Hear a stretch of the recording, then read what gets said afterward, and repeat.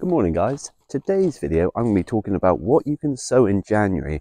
Now, it's quite a controversial topic because light levels aren't very high, temperature isn't very high, so potentially your seedlings could struggle. But I'm going to give you some tips on how I ensure my seedlings get off to the best start. And by the way, this is without grow lights, this is without heat mats.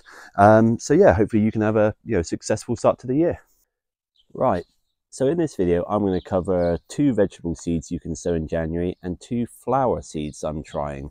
Now, the vegetable seeds are fairly sort of well-known common. So I'm going to start with the first one, which is broad beans. So these are some that I started a couple weeks earlier. Now, the big key for this whole video is you're going to be sowing indoors. Now, indoors, you can control the temperature. So something like broad beans only needs about 10 degrees Celsius in order for the seeds to germinate. So it's really easily achievable in a house. And, if you were starting these off undercover and you're able to have a small heat source or something, you probably achieve that outside. But typically, most of us, are going to start our broad beans off indoors in January.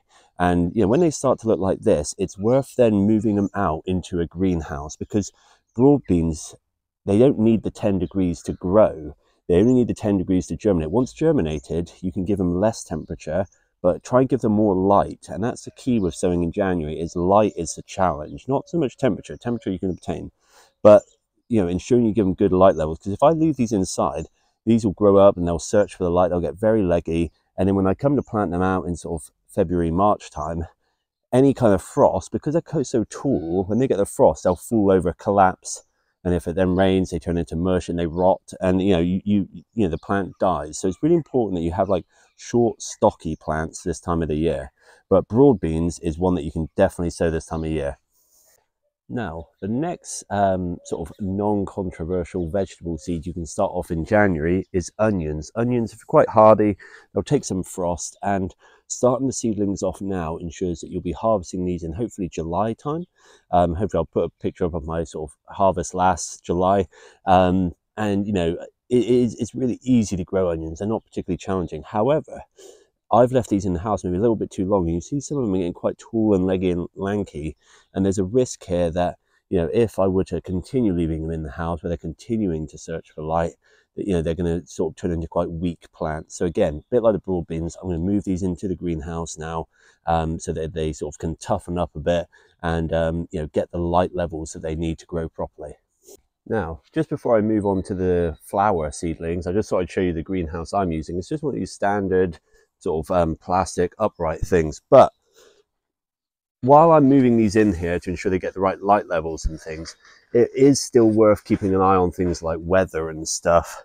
If, for example, we were seeing some temperatures of maybe, I don't know, minus, probably anything more than maybe -3 degrees Celsius, I'd be considering bringing these in at least overnight just to avoid that really sort of cold snap.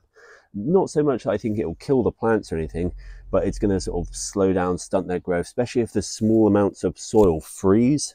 That can be a bit of an issue because, it stops root development, stops everything. Whereas, while these might not change much on top in terms of the sort of leaf growth and things, underneath the root system will be, growing quite vigorously, hopefully. So this is where this video gets a little bit controversial because I am pushing my luck with some of these flowers. But one flower I'm trying to grow, and I think I'll have success, is lupins. So lupins are hardy perennial. They come back every year, even in this climate. So I am expecting these guys to survive. I've had quite good germination because, again, inside the house, next to a radiator, they've had their levels of heat they need in order to germinate. And now it's just about, ensuring those, good levels of light. But I'm hoping with having these sort of established nice and early, I can get them out, they can get established in the sort of flower beds, and I should be able to see some sort of blooms in, I'm hoping maybe sort of end of May, June time. The next plant is, hopefully you can see from these videos and the photos I'll put up that it's growing a little bit leggy, but it's a poached eggplant. Now this one, again, the seed packet says something like I can sow in February, March time indoors. So sowing it in January, I'm hoping I can kind of get away with doing it a little bit early. But best thing about this plant is a brilliant companion plant for your vegetables because it attracts the flowers, and I'll put videos up or pictures up, but the flowers attract beneficial sort of parasitic wasps and things like that, things that will eat aphids, things that will, you know, maybe attack slugs and things. So it's really important, I think, when when you're planning your vegetable garden, to do consider what sort of companion plants you can do. But this is one that I'm quite interested to get growing. Right, I hope you liked that video.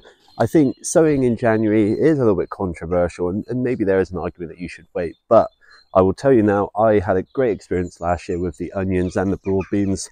I think it's perfectly doable. I think you just need to be mindful that whatever you can do to ensure that the seedlings get enough light is the top priority. And I think if you can give them good light, then you should be onto a success. Don't forget to like and subscribe. See you all soon for more videos.